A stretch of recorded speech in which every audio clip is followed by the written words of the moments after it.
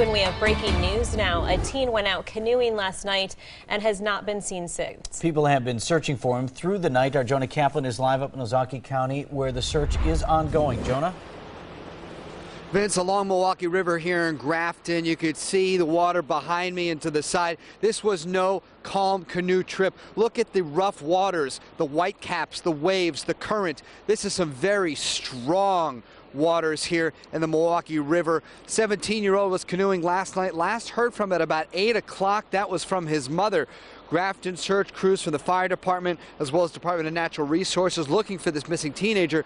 But look out, you could see a lot of the vegetation. You could see the trees, some branches, rocks, some things you can't even see because they're underwater. We've had a lot of rain, melting snow. This has all contributed to these very high levels of water, the intensity of the current, making it very dangerous to head out in any kind of watercraft, like a boat or a canoe or anything that would go out there. It would really just be tossed around in that current. We are live this morning in Grafton. Jonah Kaplan, today's TMJ4. All right, thanks so much, Jonah.